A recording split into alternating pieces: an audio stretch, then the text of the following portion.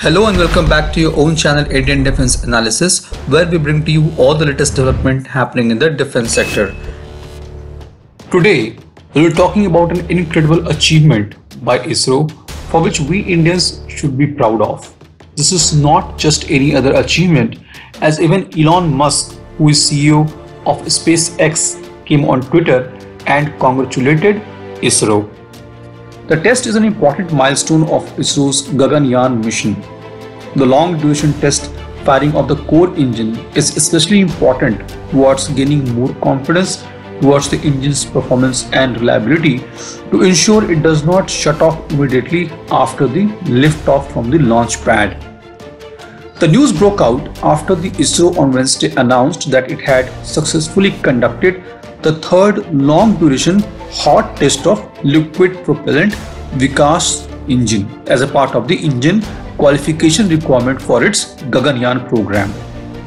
As per their official statement, on July 14, 2021, ISRO has successfully conducted the third long duration hot test of liquid propellant Vikas Engine for the core L110 liquid stage of human rated GSLV MkIII vehicle as a part of the engine qualification requirements for the Gaganyaan program.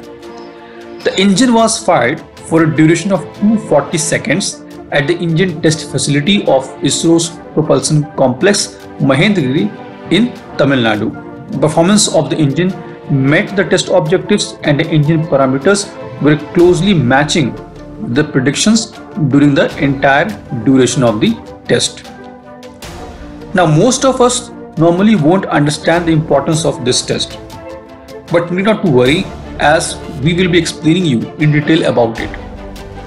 This development is an important step towards the ISRO's Gaganyaan program.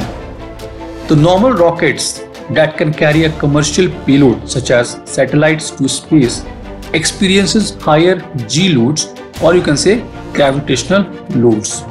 However, the same rocket cannot be used for human space travel, as these loads cannot be tolerated by human beings. In a rocket which carries humans, the load is limited to 3 to 4 G or 3 to 4 gravitational loads.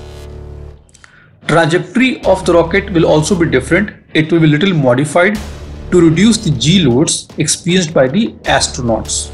This trajectory modification requires a longer engine burn duration.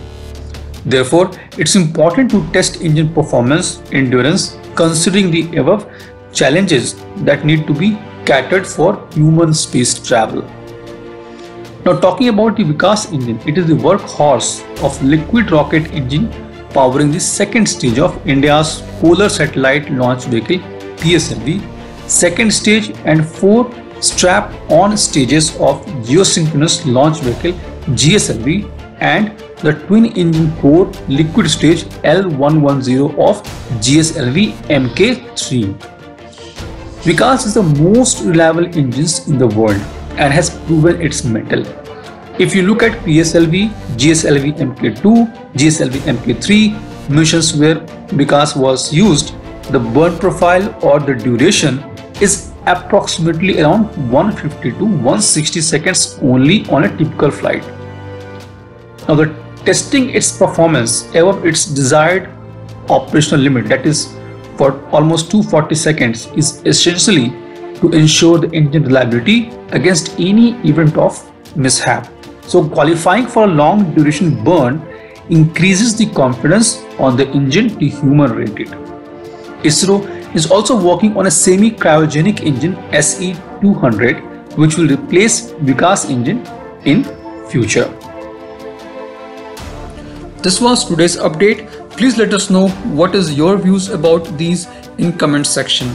Feel free to post your comments and suggestions about any topic related to defense sector on which you want to hear from us. With this, I would like to say goodbye and Jai Hind, friends. Please like and subscribe our video if you have not done already.